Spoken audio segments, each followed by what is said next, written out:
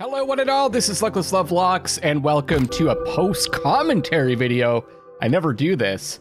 On a speedrun I did, I guess it was yesterday, time that I'm recording this, on the huge map, gadgetless start, as you can see, using the artillery dome, the assessor, and the orchard gadget. So I'm just, well, there you go. I could save some time right there. I think my record before was like 20 minutes or something, which I had done earlier on in the day. But the first thing I grab is grab 2 iron to get another sphere. And you don't really need the water and the cobalt right away, so I'm just skipping those, but I can grab them later. It's kind of cool to be watching this after the fact, it's also good so I can spot mistakes so that I can maybe fix them. And I'm just, as I'm waiting for those to get up, I'm going back to find some more iron as much as I can. Okay, I definitely could have improved on that there. And now I'm just trying to go up the middle to keep the middle area clear.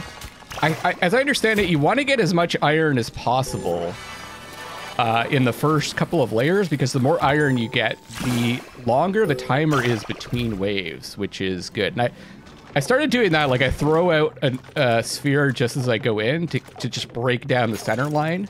And I decided to get the strength of the orb and compression mining. And now I'm trying to decide between split sphere and explode sphere. And I think, okay, what was split sphere this time?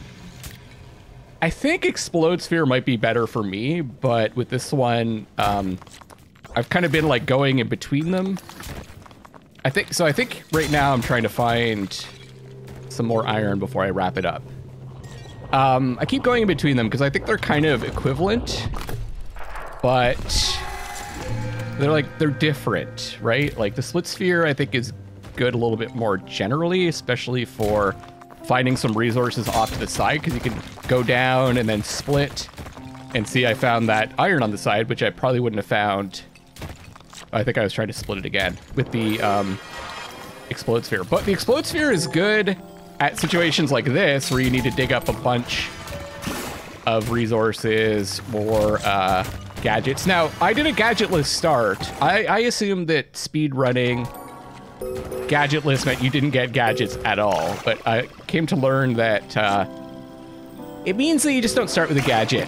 Gadgets are actually, if you want to get like a world record time, you have to get at least 1 gadget, and the consensus right now is, I tried to shoot the gadget up and save some time, is autocannon or the teleporter. I think I really saw the strength of the autocannon in this one, though. Like, I got the move speed. But my idea was, like, I'll just get automation on the autocannon and, like, upgrade it once and never go back. And that seemed to work. Now, see, I think getting a really good speed run on the huge map, probably in general, too, is to kind of be lucky enough to find a lot of iron that spawns in kind of within the screen area horizontally, right? Down the middle path, because you don't really want to go too far away from the middle path. You want to constantly be moving down while still maintaining some amount of like upgrades for digging and being able to survive, right? Because when you get down to the bottom, if you can't dig well, you just get stuck. So I'm upgrading. I actually didn't see what I upgraded. I think I probably upgraded some sphere ability. But see, I got really lucky by finding a bunch of iron on the center path here. Now the one issue with that I keep running into is, like, I get down low, and since I never upgrade the bundle lifetime or like the center channel stuff for the assessor, I had to like babysit the bundles as I go up. And the further down you go, the more you have to do it. So I don't know if I should get maybe 1 level, but like, it's like 1 level doesn't really matter because you get far enough down that you need like 3 levels. So I got the power of the spheres. I got my health just to see what it's at. And then I think this, okay, coming up, I'm probably going to start doing the automated thing if I haven't yet. And I also started like shooting down an orb or sphere as I'm going down. I think the idea would be to like split it as it's coming up as well. And I've kind of started doing this thing where, oh, that's a good split. Right, see how I go over to the side? Because I want to be able to bounce off of blocks up at the top. I don't know if that's a really great way to do it, but see, I did it again. I moved over to the side. Although, and there we go, we used the split. I was gonna say I didn't have any spheres. But you can use the split for that. So yeah, I don't know, maybe split is the way to go. The other thing that I'm kind of monitoring this whole time is where's the fruit at? Because if the fruit's about to pop, it's a good time to go up and bring some resources. Now I think I'm like, oh, I should get autonomy. Because now I don't have to go back up. Like I can, as long as I don't die, I defended anyways, but well, that was, see, I could save a while there too. I missed a shot. I could have saved a few seconds. I also am getting good enough with the artillery dome that I can kind of like just know, like I know that it's gonna hit, so I could just shoot and like go off and do something else. And I'm just getting some cobalt in case I need to repair. I think I'm getting this for the, first of all, to upgrade fruit. But also we could upgrade the autocannon again. What do I end up getting? Oh yeah, I get the fruit duration. What's nice about the teleporter though over the autocannon is that you can teleport up and back. So you could, like, if the fruit's ready, you could teleport up, grab it, and then teleport back to where you were. So I managed to find some more iron, just kind of trolling around. Oh, that was a mistake right there. If I'd waited a little bit. The split was still active, and I shot another orb, so it just split immediately. See, I'm seeing a lot of opportunities to do a better job. Yeah, the teleporter's cool because you get back instantly, so you don't have to worry about being late for a wave. But also, oh, that was another big mistake. I think I decided, oh, maybe I was like digging again because I knew I was going to go up to like guide this in. But I feel like I kind of wasted my fruit there. I didn't do a ton of digging. But also, I didn't want to lose that bundle because so many times when I'm doing these speed runs, I'll shoot resources up and then I don't shepherd them up. And they just end up falling on my face, and then it's just, I've wasted a bunch of time. So I'm getting some more spheres. The one thing that really helped me with this run too was I got the sphere power up, maxed up pretty fast. Because if you don't do that, when you get to the bottom, I was finding like in some other runs, I couldn't, like, as you can see here, I'm barely like getting through blocks. And especially when you get another great iron spot, especially when you get to like the relic, the thing that takes the longest in the run is actually getting all the switches for the relic. And that's why the explode sphere, that's where this explode sphere really shows, like really shines. It just destroys the relic and uncovers the switches a little. Probably the switches not so much, but like the relic, it uncovers that really quickly. See, like all these resources, I can't just shoot them up straight like I normally could if I upgraded bundle time. I decided to break that in case I needed to bring up more resources. I've got to kind of shepherd it because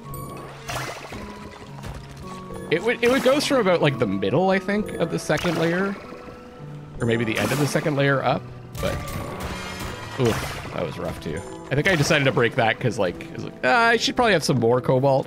I don't think I needed it though because I had 2 already. I'm also like, well, I think at some point I was like, I have 2 cobalt and I don't want to go back to fight enemies. Oh, here, did I end up getting the improved split? Now I'm trying to decide, like, improved split, another sphere lifetime. And then I'm like, let's get kinetic sphere. Because it's a big jump from the second to the third one. I think that decision paid off in the end. I don't know what I'm thinking about here. Oh yeah, now I'm like, let me just repair. I'll keep it like maxed out. So just in case there's some big wave, the auto turret will be able to take care of them. I don't have to worry so much about. So this is so much about like surviving the wave. This is where like getting the auto turret over the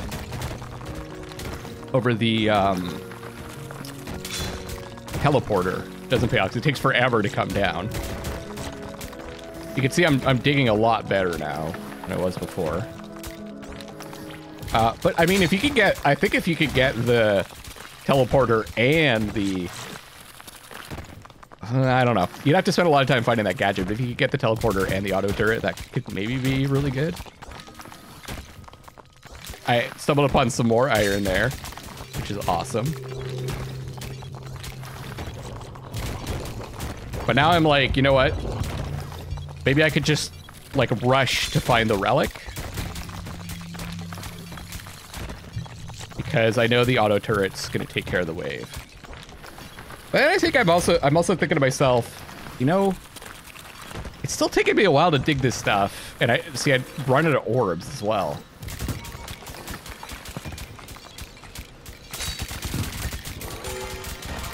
So I'm like, you know what? Maybe I should do one more round of iron.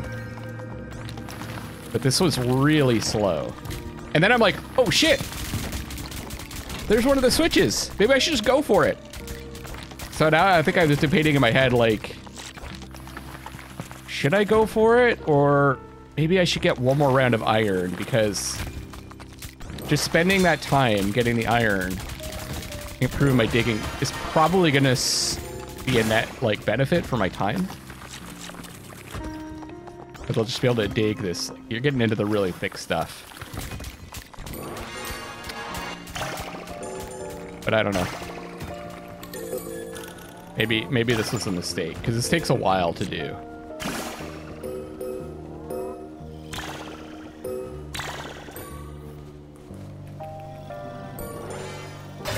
Oh, maybe I think I should have gone across there, because I ended up digging anyways.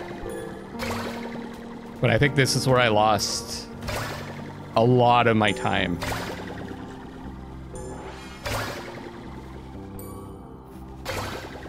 Should have dug. Yeah, that's good. That's good.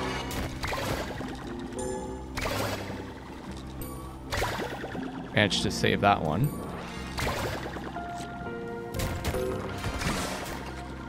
Like, I think I was down there at 9 minutes. Let's see how long it takes.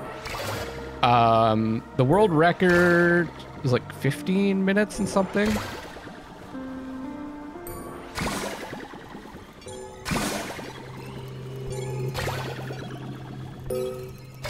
Now, I also make another, I think, big mistake coming up.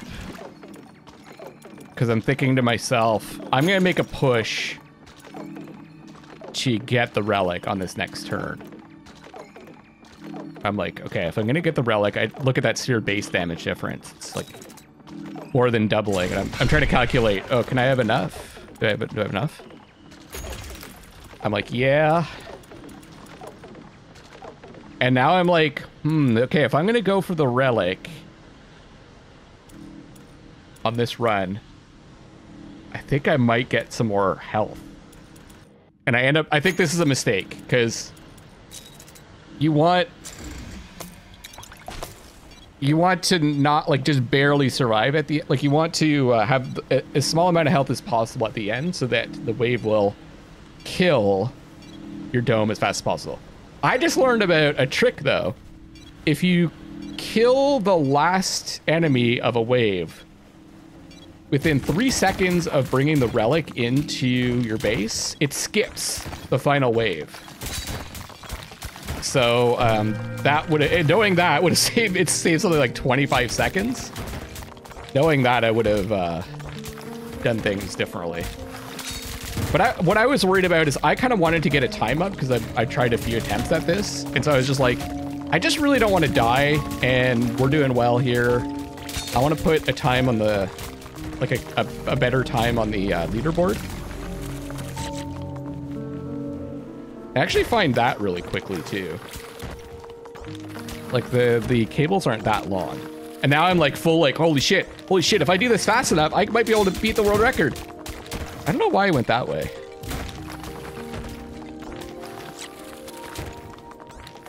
And now I'm like, wow, yeah, maybe I could beat the world record. Because it's like...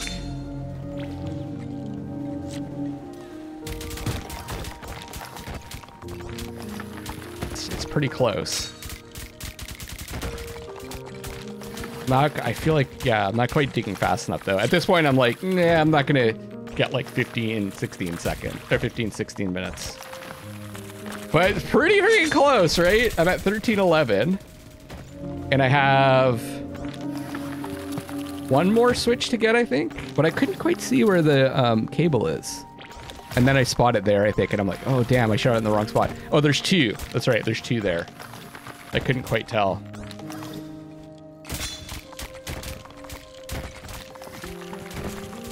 I'm kind of floundering here, I'd say. Because I also don't have the fruits anymore. And there's a lot of digging power in that.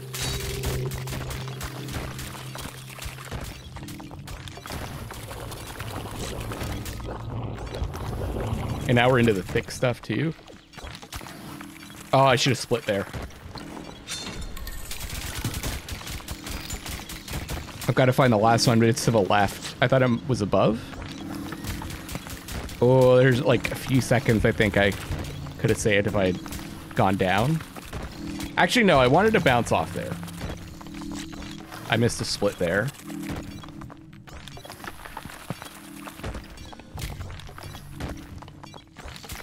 And there it is. Now I just need to uncover that and get it up. And now I'm kind of like, oh my god, this time's really good. But the other thing I'm realizing is, I guess I got the pause timing wrong on that, is I built myself a massive maze to go through to get back. I did remember not to go up there at least. But it's a bit of a mess. And now I'm thinking to myself, I've seen this technique where you can keep the relic above you. You have to like hit, like grab and shoot at the same time or something. So I was just like, well, how far can I shoot it? Maybe I could just shoot it up and then catch up to it like other bundles. But no. And now I'm like so happy that I put together a pretty good time. Pause it to skip the animation, but I guess I didn't know about that trick, but if you think about it, like I would have been done like now if I had just if I'd known about that trick. Also, I have all that extra health. You can see how much time it adds.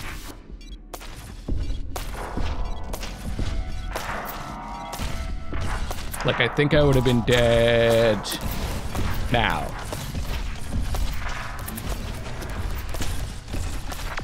So it added about 5 seconds, I think. And that's it, guys. That is my huge gadgetless start speedrun on normal difficulty. At my time was 16:10, 140 milliseconds. Thank you guys for watching.